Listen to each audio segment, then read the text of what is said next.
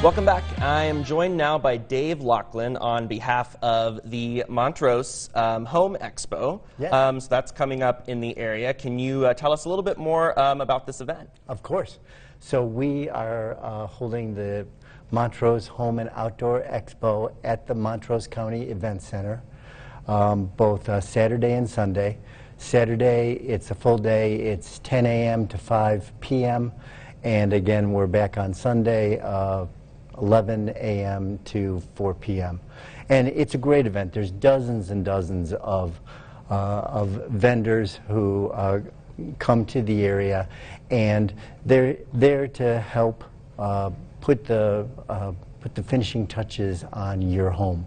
If it needs a refresh, things outdoor that you may want to get done while the weather is still nice and warm. Roofing, gutters, siding, painting. There's landscapers, there's concrete people, people who do sheds and garages. So we've really got that covered for the outside.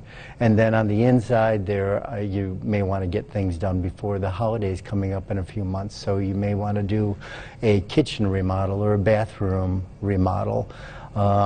There's flooring, there's countertops, there's all sorts of different vendors who can help with the inside projects as well. I'm curious, are a lot of the businesses and vendors who are going to be there, are they local or are they part of larger companies? It's both. We have national manufacturers and then we have local vendors. And that's great because you may want to get the latest and greatest like home security system from a national guy, but there's going to be somebody who's going to come in and locally install it.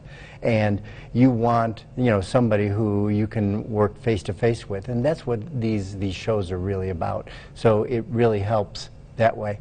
The other thing that is kind of fun is you don't even have to own a home in order to have a great time at the Home and Outdoor Expo. We have one group that's bringing in a complete kitchen, and they're going to be doing cooking demonstrations all day. I hang by there just because there's samples. So there's it's really a lot of fun. And then we also have community organizations come in. We're putting on a adoption event for puppies and kittens at the event.